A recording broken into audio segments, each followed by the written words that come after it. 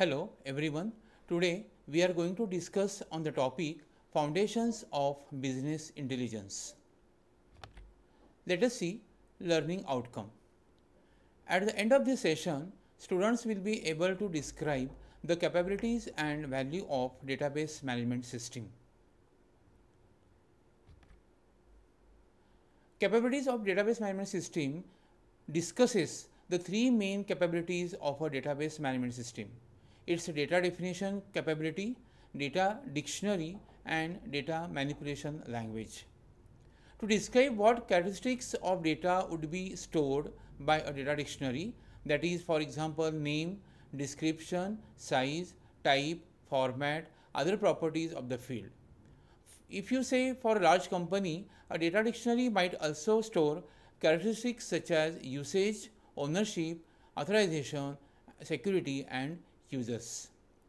Here we discuss about data manipulation language. It is the tool that requests operations such as select, join to be performed on the data. If the user wants to data from the database, so they have to perform select operations and join operations which retrieve a data from the database. Here we see the example of an structured query language, that is SQL query. There are two relations, one is part and another is supplier. Here relation means table and in SQL language we say it is relation. So there are two relations, one is part and another is supplier. So part and supplier, these two relations we required for retrieving a data from the database. So in the part relations, the fields are part number, then part name, then unit price and supplier number. In the supplier table, supplier number, supplier name, supplier street, supplier city, supplier state and supplier zip. Continuing of the same example of an SQL query, this relation shows an example SQL statement that would be used to retrieve data from a database. In this case, the SQL statement is retrieving records from the part table whose part number is either 137 or 150. So we have to relate what each phrase of this statement is doing. For example, the statement says to take the columns as a part number, part name, supplier number, supplier name from the two tables, part and supplier. When the conditions are true, the records will be retrieved from these two tables. Then database approach to data management. This describes activities involved in describing a database.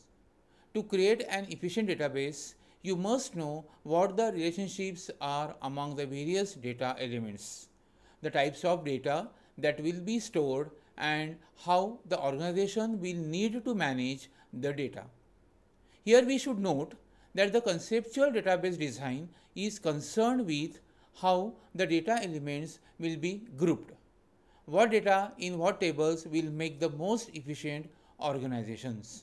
That is very, very important in this database approach to data management, where the users store the data into the databases and user performs using some select operations and join operations to retrieve and combine the data from the two tables.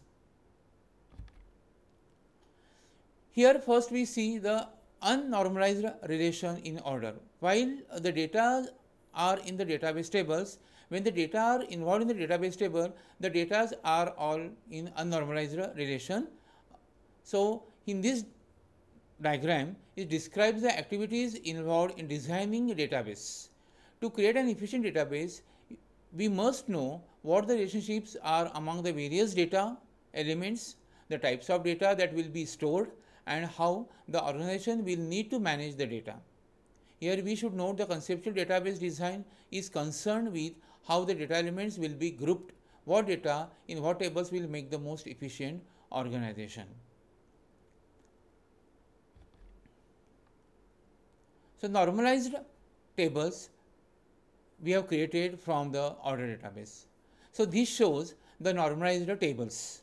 Here, the order table has been broken down into 4 smaller related tables. Notice that the order table contains only 2 unique attributes, order number and order date. The multiple items ordered are stored using the line item table. The normalization means the very little data has to be duplicated when creating orders. Most of the information can be retrieved by using keys to the part and supplier tables. It is important to note that the relation database systems try to enforce referential integrity rules to ensure that relationship between coupled tables remains consistent. When one table has a foreign key that points to another table, you may not add a record to the table. Here we are considering is a primary key and foreign key. Primary key shows a unique values in the column and foreign key shows the record which is the column which is existing in the another table and which also shows the unique values from the 2 tables. The tables with the foreign key, unless there is a corresponding record in the linked table. For example, foreign key supplier number links the part table to the supplier table. Referential integrity means that a new part can't be added to the part table without a valid supplier number existing in the supplier table. It also means that if a supplier is deleted, any corresponding parts must be deleted also. Now we go for relational database. This relational database system is the relational database management system which manages a data in the databases. In the discussion about designing the databases, one technique database designers use in modeling the structure of the data is to use an entity relationship diagram that is called as the ER diagram. The symbols in the diagram illustrate the types of relationship between entities, and we have to discuss the types of relationship there are between entities, that is one to one, one to many and many to many. So in this diagram there are 4 figures. Figure A contains one to one diagram, figure B contains one to many diagrams, many to one diagrams and many to many diagrams. An entity relationship diagram shows an example of ER, which shows that order can contain many line items. A part can be ordered many times and appear many times as a line item in a single order. Each line item can contain only one part.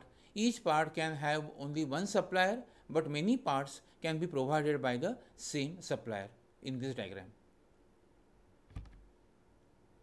After discussing so many things, so there is a question based on whatever we have discussed up till now. The question is, what different types of relationships there are between entities?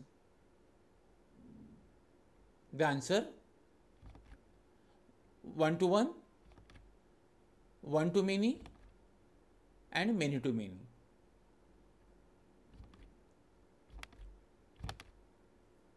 Now we go for business intelligence. This discusses the role of business intelligence in helping firms make better decisions. This uses the example of Harris Entertainment.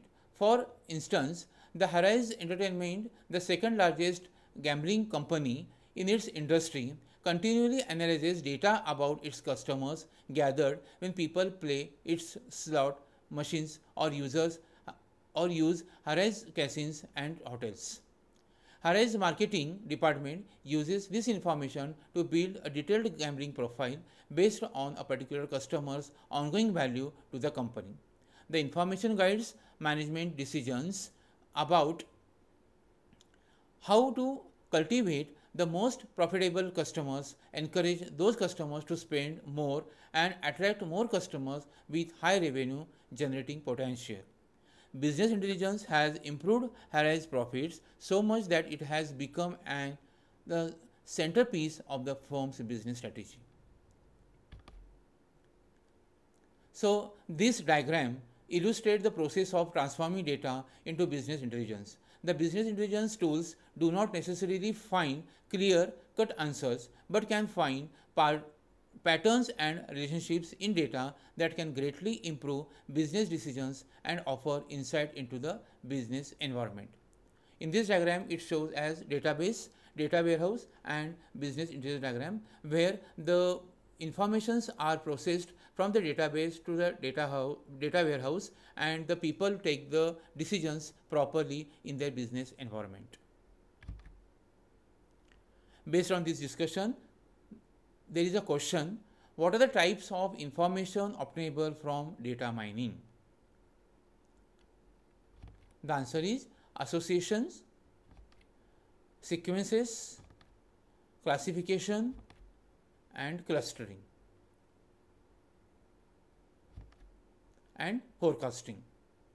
So there are 5 types of information obtainable from data mining, where we use these data mining tools in the business intelligence. For all these contents, these are the references. Thank you.